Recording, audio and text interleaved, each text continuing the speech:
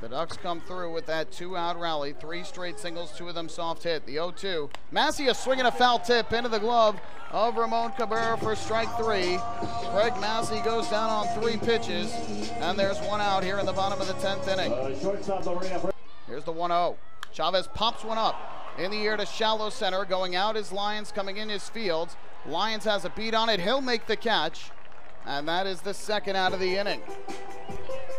First pitch to Boyd. Swinging a ground ball, hit to third. Taylor Ort is there. He'll go the short way to second for the force. Out at second, Rodriguez.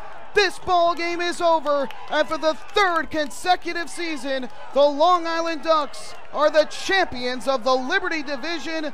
They will head to the Atlantic League Championship Series for the 3rd year in a row.